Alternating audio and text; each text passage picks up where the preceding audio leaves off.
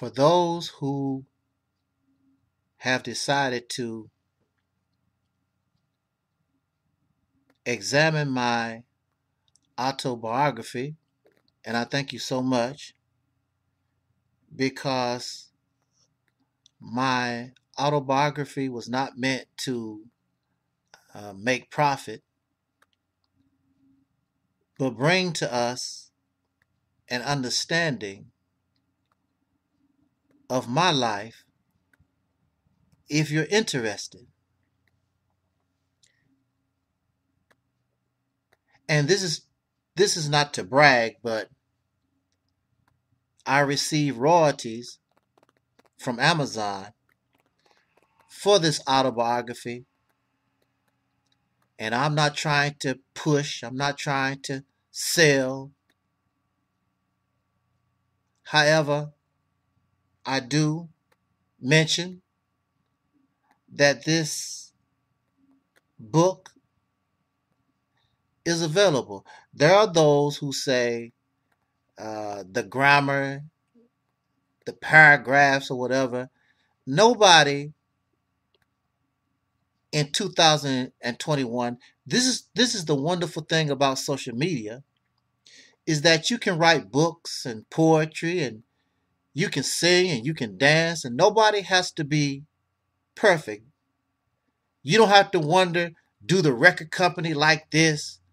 You put out your record and you bring it straight to the people. You don't have to worry about other people judging you. So I write to the best of my ability. And either you read it or you don't. I thank you again for those who have decided they wanted to know more about myself and how I became who I am today. So this talk will be boring to you because you already know.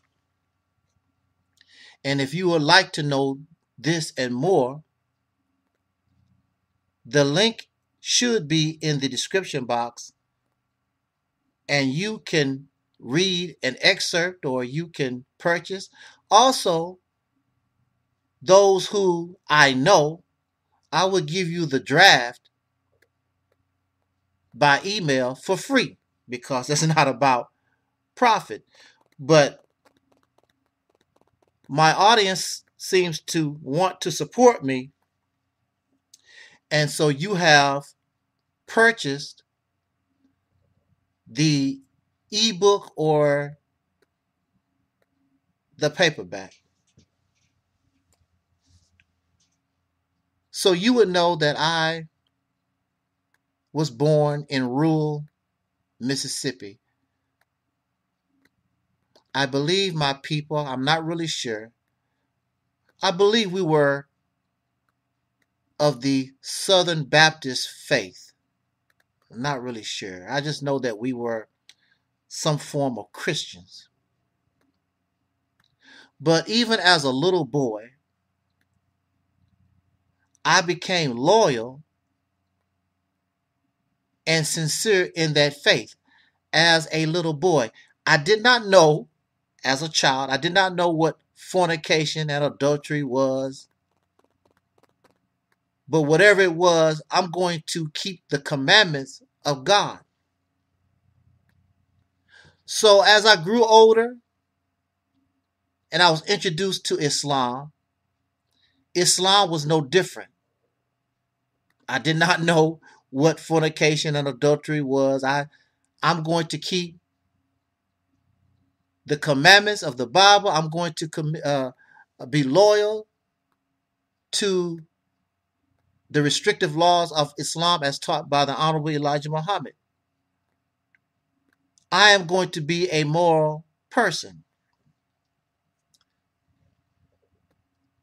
But as I grew older and we began to experience lust and attraction to the flesh of our opposite gender, and your body is changing and the hormones are flowing, it makes loyalty different, and then you have peer pressure or whatever. This is where your discipline comes in. Also, I found for myself, making the decision, I did not want children at an early age. And now I know how children, I didn't even know how children came into being. But now I want to avoid bringing children into this world. So I am afraid of bringing children into this world. Also, I am afraid of breaking the commandments of laws of God. However, I learned, not out of fear, but to obey the restrictive laws of Islam, to obey the commandments of the Bible. That was a benefit to me. I also learned that myself as a male, I have value. Every woman is not worthy of me going between her legs. Every woman is not worthy of me. So here we are in 2021, and there are those who want to put me into a category I have never belonged to. I've never been a whore. I've never been a whoremonger. I've always been able to control my lust. According to my autobiography, there was a young lady, the first girl I really liked, and I liked that woman, that young girl, for years. When we was children until high school, I liked her. It was not about sex. I just liked being around her, liked hearing her voice, just was in love with her, because love is beyond the physical. Many of us, our so-called love is based upon the physical and the material. How much money somebody has, how many houses, how many cars, how big your ding-a-ling is, and that's what you hear out here. You don't hear people talk about his mind. Look how big his ding-a-ling is. Look at her booty. Look at her breasts. I have always, even from a child, I've been beyond this. I was not able to marry. I was not able to be with the young lady that I first fell in love with. I was hoping one day that feeling I had for her, I would also find in someone else. Wink, wink, wink, wink. Wink, wink.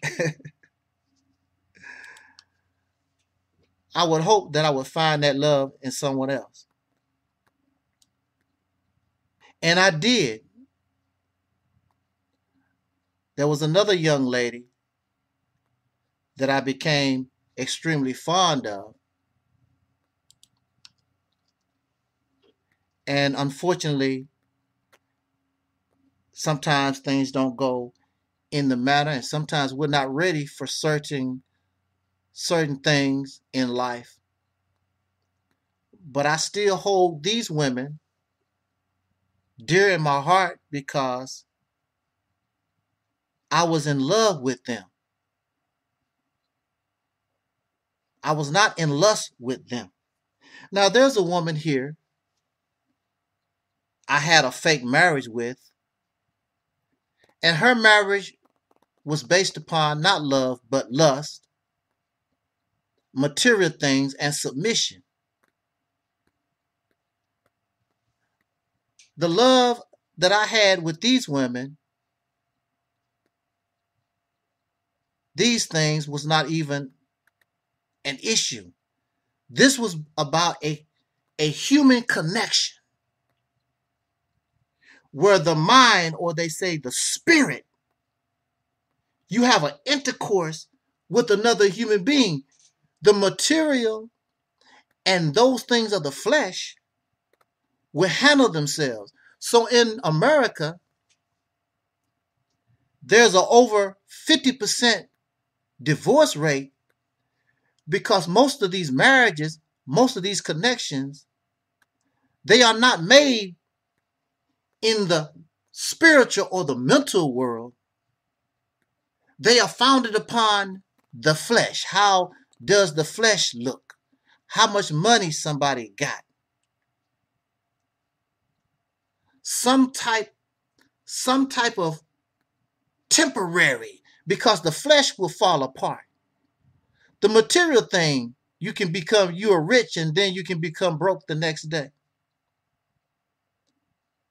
And then we're dealing with a bunch of liars because you take the marriage vow through sickness and through health till death do us part.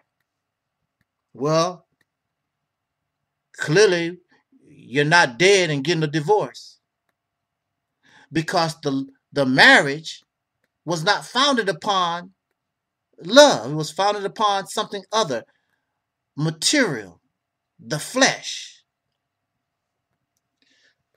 I can count the women in my life on one hand because I'm not a whore.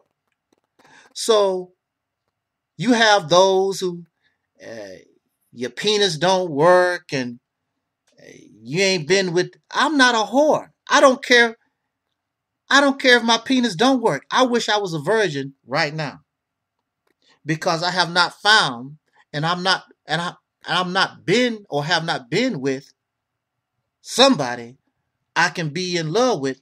Those things work itself out. The most difficult thing to work out is that connection with another life. The respect for another life. And that is why there's a 50% divorce rate. And that is why you have the manosphere and the woman's sphere.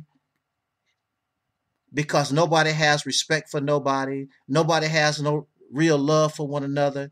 Nobody's trying to connection. It's all about the penis. It's all about the money. It's all about vanity. It's all about greed. It's all about our personal wants. There's no compromise. Somebody wants a slave. So I'm not and have never been a whore. I'm not interested. I don't have to worry about my children all over the country. I don't have to worry about child support. I don't have to worry about baby mama drama. I don't have to worry about all those different things. I was able to avoid because I'm not a whore.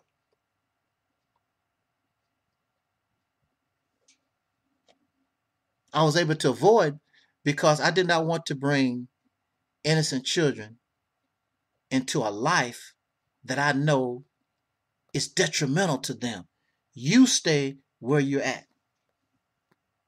So I hope to one day meet a young lady I don't have to lust for, that we can enjoy the meeting of the minds. We intercourse with our love and our understanding of life and the appreciation that we found somebody in our life that we can share on this journey till death do us part. And that's what it's all about. So many people miserable in your whoredom. And listen how miserable they are because they are whores and they are fast and they are loose, jumping from one bed to another, stealing and lying to each other. Angelsnupnup7 is not going to be your whore. And Angelsnupnup7 has never been a whore and do not